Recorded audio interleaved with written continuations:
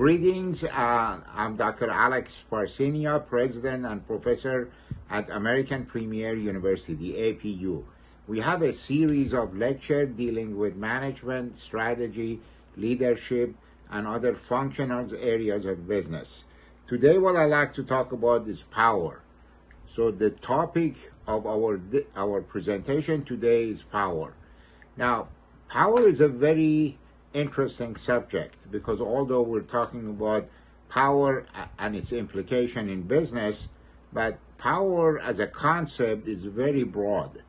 I mean, with most of the political scenarios that you see in the world, you're really dealing with power.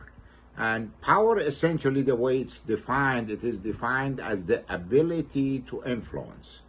Now, that means an individual has power to the extent that that individual can influence the behavior of another person or the behavior of groups. So as you can see in the field of management, power really plays a very critical role. Now, power as a general concept, it has both. It could be very positive, and actually it could be very negative. It could be very toxic, because people who have power, you could be thinking in terms of Mandela. You can think of Gandhi. You can think in terms of Cyrus the Great, Washington. All the great people. Essentially, the reason we all know about them is that because they were also very powerful. They knew how to use power very positively. But at the same time, we have a lot of people that they had power, they accumulated power, and they used power very negatively. In other words, toxic power. People like Hitler, Mussolini, Stalin, Genghis Khan, all of these people, they accumulated power, but the ramification of their influence was very, very negative. So what is power? Why do people seek power? If you look at Maslow's needs hierarchy, which is the pyramid of needs, and you start with biological needs, then safety and security needs, social needs, self-esteem need, but at the apex of Maslow's need hierarchy is actually what he calls self-actualization. The reason he calls it self-actualization because it's different for different people. This is the ultimate need. This is what people say, I'm passionate about this. This is my passion. That means that is how they're going to self-actualize.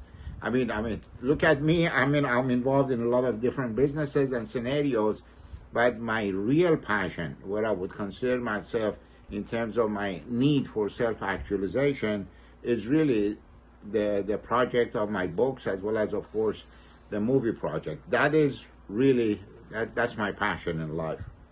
Now, for a lot of people, the apex of their Maslow's needs hierarchy is actually power. Because you see people that they're making millions and millions of dollars in private sector, and then they move to public sector where they're making, say, 300,000. Why? Because they want power. I mean, that in itself could be a very strong need. And now, what are the sources of power? That's very important. I mean, even in business, we can, as I said, we can talk about power in general. We can talk about power as it applies in business. So what are the sources of power? How do you become powerful? How do you influence other people? Well, one is really communication. People who tend to have power and accumulate power and be able to use power effectively, they're very strong communicator. They can communicate, they can create passion, they can create emotions in other people. So one is communication. The other one is knowledge. One way that you can accumulate power, and in a way you can create that dependency. That's really what's known as power equation. you have power on another person to the extent that that person becomes dependent on you. That is what's known as a power equation. So if you have knowledge, you create dependency. Like particularly I'm talking about in companies, organizations, because they're dependent on you. You're the one with technical expertise.